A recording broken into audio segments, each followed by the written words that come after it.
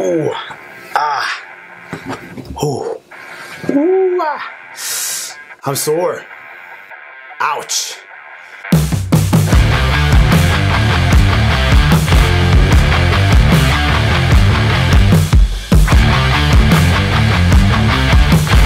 What's up, you guys? Ivan here. Welcome to my very first 5-Minute Friday. Today we're going to talk about recovery. 3 things that are pretty crucial for your recovery. Now, before we talk about the 3 things that we need to do to recover really well, and of course we're talking about fitness, right? So after a big workout, after a big race, a big competition, anything you're training for, it's going to be very important to recover properly. Now, before we get into all those details, we got to understand what is recovery and how does it work. Recovery, it's your body repairing himself, right? So when you work out, train, have a race, actually making damage to your body, and damage is good. To a certain degree, all the muscle fibers and everything in your body will break down as you work out, when you're lifting weights, when you're sprinting, running, swimming, any kind of training you do.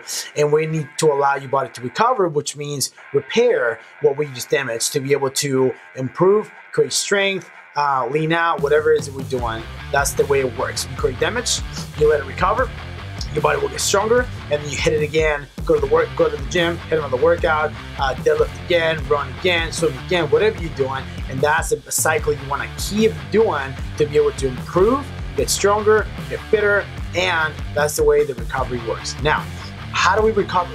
What's the best way to recover?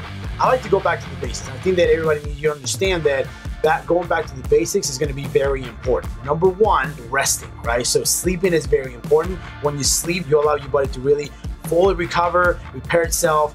Everybody's a little bit different, so make sure you find out how many hours works for you. For the most part, I want to say, I think the average people need anywhere from I think 8 hours is going to be probably what most people need. Now, when you talk about 10 to 11 to 12 hours, most of the time we're talking about elite athletes. Some of it is going to be pretty much training and working out for their career. It could be a CrossFit athlete, an Olympian, maybe a swimmer. They're training so much that they actually need to rest a little more. And number 2, caloric intake. So what you eat. We talked about macronutrients a lot.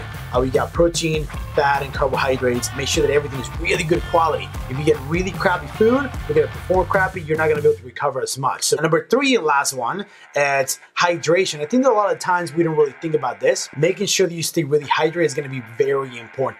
Now, as we train, have enough electrolytes in your body is going to be very important. Doing things where making sure you have a jug of water that you can actually drink through the day, anywhere from 2 to 3 liters a day, I think is going to be pretty crucial. Adding electrolytes to your water is always going to be good. Little tip, I like to wake up in the morning, first thing I do, try to drink about 1 liter of water within the first 30 minutes that I wake up. And it makes me feel really good. It kind of hydrates me and it makes me a little more awake. So try that. One more time, talk about 3 things. First, it's going to be enough sleep. Make sure you figure out what you need to do. Sometimes finding the tools you need to make sure you sleep enough and make sure you sleep deeply is going to be important. Number 2, calories in are going to be very important. So make sure you eat enough calories, enough protein, enough fat, enough carbohydrates, good quality stuff. That's going to be another key to recover. Number 3, hydration. Make sure you drink plenty of water. Like today, I'm drinking a Fide right here. That's going to be a good recovery drink that I can get after a workout. Non-sponsored, by the way.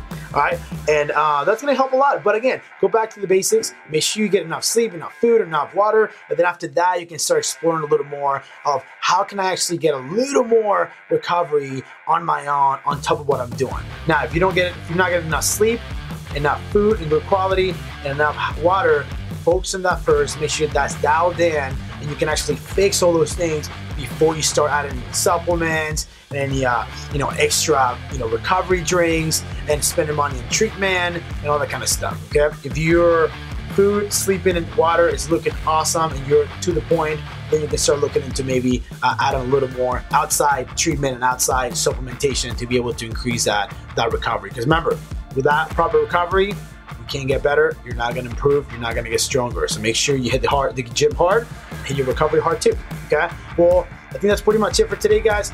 Thank you so much for watching. If you guys want to leave a comment below, please do. Smash that button, like the video if you like. I'll see you guys on my next video. Okay, bye, peace.